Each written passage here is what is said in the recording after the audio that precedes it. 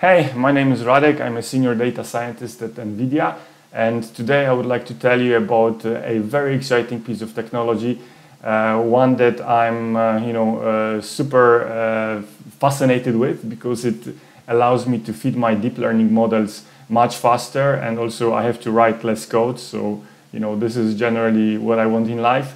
It's the Merlin Dataloader library that was launched by my team not too long ago, and as you can see on the screen, to quite an acclaim. This is a tweet by a person from Japan who apparently put the Merlin Dataloader to a test, and they got a 400x speed up. When you read statistics like this, it seems insane, completely impossible, and yet I think this is very closely aligned to what data scientists, to what machine learning engineers are likely to see in practice. So let's take a look at what Merlin Dataloader is, how it does its thing, and what it can do to your workflow. Also, here is another tweet by JFP, a legendary Kagler and a colleague of mine from NVIDIA. So he seems to be enjoying using the Merlin Dataloader quite a bit as well, and he prepared a Kaggle kernel in collaboration with me. And in this notebook, he's walking you through how to use the Merlin Dataloader, so you'll have a chance to play around with this technology. So JFP is training a matrix factorization model here, I linked to the notebook from video's notes, and you will be able to just fork it. So there's a lot happening in the notebook by JFP. So what I did here is I created my notebook on my local machine here, sitting on my desk, to sort of show you the gist of the technology, where the data loading will hopefully stand out. So let's see what's going on here. I'm importing a couple of libraries, nothing too fancy there. So we have NumPy, we have CADF for running on the GPU. That's generally my library of choice when it comes to tabular data, because the API is fairly complete and you get the GPU speeds, which is always nice. And then let's read in the data. So we will be using data from the ongoing Kaggle competition, the auto competition. It's Rex competition, a very interesting one. Right, so let's read in the data. Let's take a look at what we have here. We will be working with action IDs. So action IDs are when a customer goes onto a website and they click something. So that's the ID of that thing that's displayed here, and then they click something else. So it's a stream of consecutive customer actions. And in order to train a matrix factorization model, which we will not do here, but later, when I link to the notebook by JFP, this is what will be happening there. So here we will deal with just the data loading part. I really wanted that part to stand out, so that's what here in the notebook. And in order to train a matrix factorization model, we need to have an AID at timestamp t and an AID at timestamp t+1. So an AID and the next action that a customer will take. Here we have a column of AIDs, so we're just shifting it. We're just shifting the column up and up by one, and the earlier AID at timestamp t ends up being over here. The next AID that was shifted by one is in the next AID column. The only thing that we have to do here is clean up the data a little bit, because if we're shifting the column like that, some AIDs from an earlier session, or rather from a later session, will end up mixed with AIDs from the earlier session, and that's not something that we want. So I'm cleaning the data right here, and we are getting these pairs on which we can train the matrix factorization model. And with the matrix factorization model, we can do a lot of things. We can calculate various similarity scores. We can generate candidates to feed to our ranker. So there's a lot that matrix factorization enables. And if we look here, we have a good bit of data. So we have 158 million rows. That's a sizable data set. And let's now see how we could construct a PyTorch dataset and a PyTorch data loader to start feeding that data into our model. So, here I'm taking the approach that I learned when constructing neural networks, when training neural networks, and this is the approach that probably 99% of data scientists in the field would take today. We are constructing a data set, so essentially, the attribute here will hold a NumPy array of AIDs. The attribute AID2 will hold the consecutive AID, and then the getItemDunder method will index into those NumPy arrays and will return the correct AIDs and over to the PyTorch data loader. So let us actually put the show on the road and see what happens. All right, so I'm running the code here, and essentially we're just iterating over the data loader over a single epoch of training data. The only thing that I'm doing here is I'm moving the data onto the GPU just to be 100% aligned with how we would be training our models, but that operation is extremely inexpensive, so it will not affect the total runtime by more than a second. And let's see what our computer is doing. So as we see, all the cores are active, and the GPU, as we would expect, it's not moving much. We're just moving data back and forth, so there is no utilization visible here. Right, so my deep learning rig that I have on my desktop is working away, and it seems that it finished, possibly.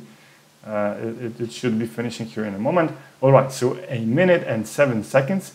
That's how long it took to iterate over 2,413 batches of 65,536 rows of that amount of pairs.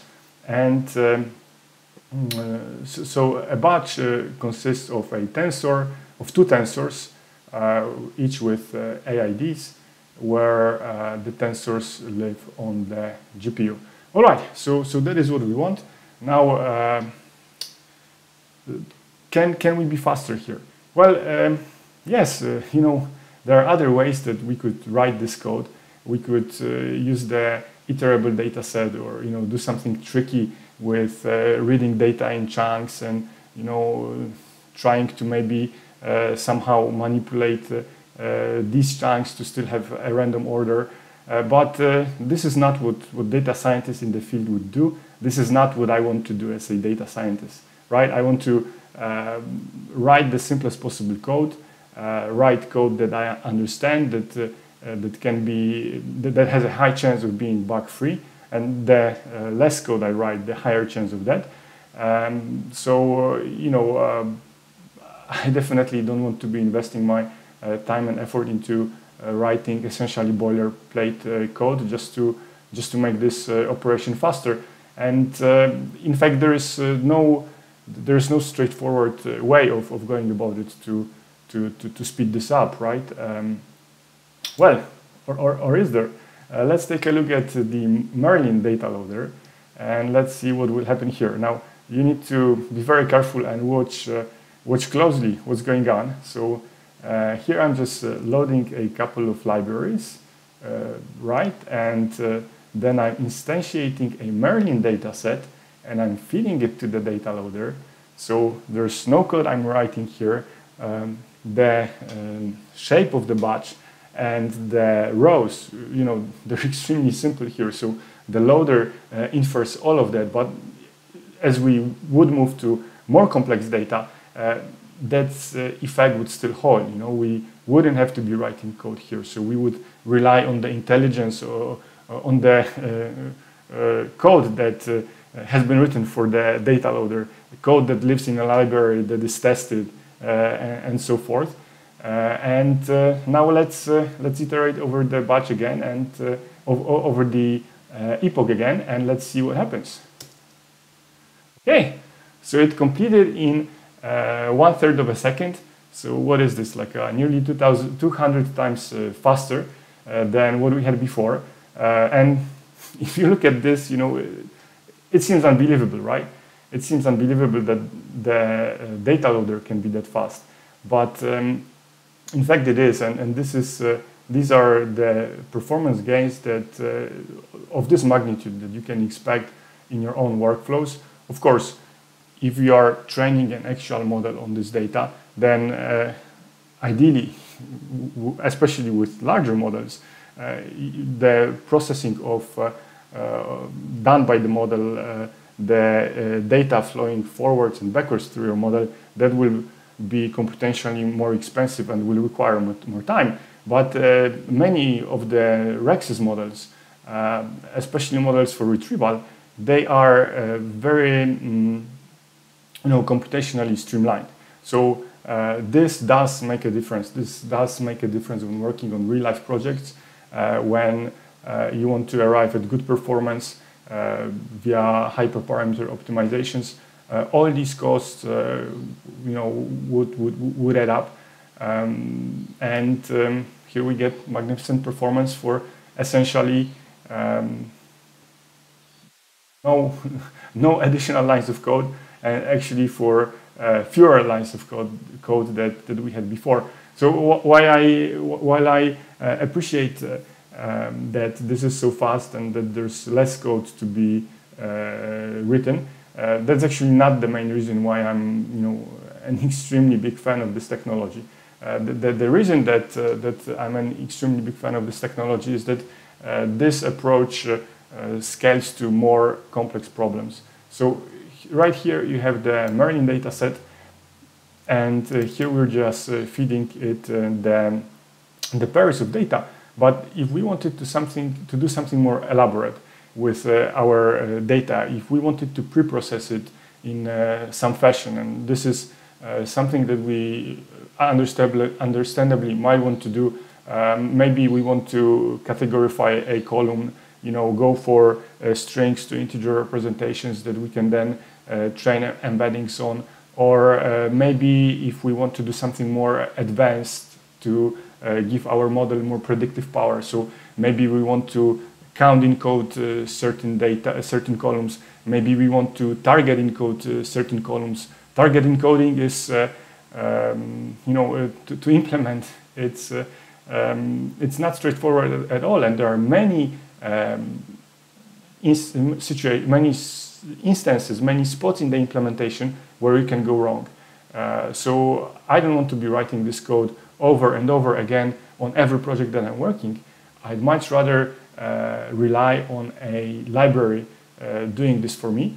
So this dataset right here, this dataset is a Merlin dataset, and that means that I can apply preprocessing to it using NVTabular. So I can leverage, in the case of the target encoding operator, I would be tapping into code written in collaboration with Kaggle grandmasters.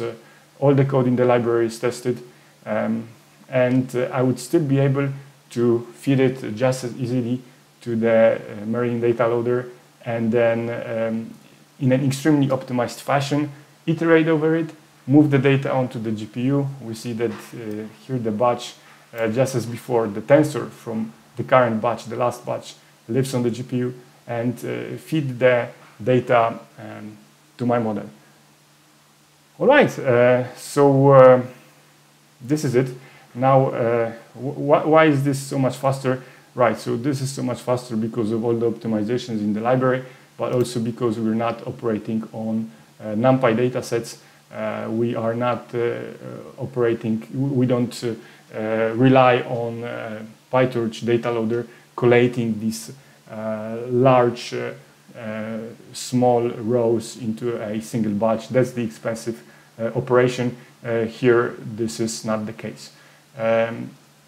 So from below the video, I will link to this repository right here, where we have tutorials walking you through how to get started with TensorFlow, how to get started with PyTorch.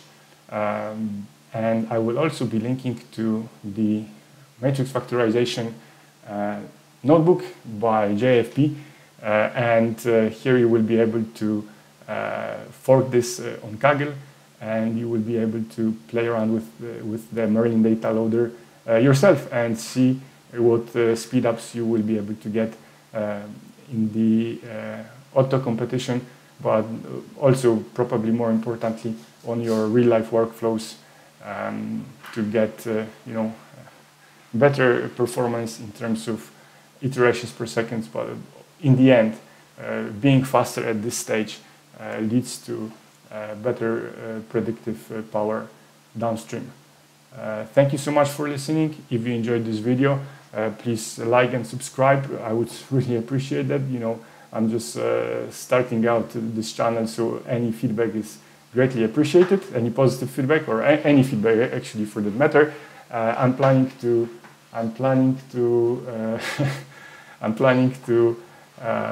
have more videos like this on my channel very soon. So please stay tuned. Thank you so much for tuning in. Bye bye. Krótko. Bo ja przysłam tu.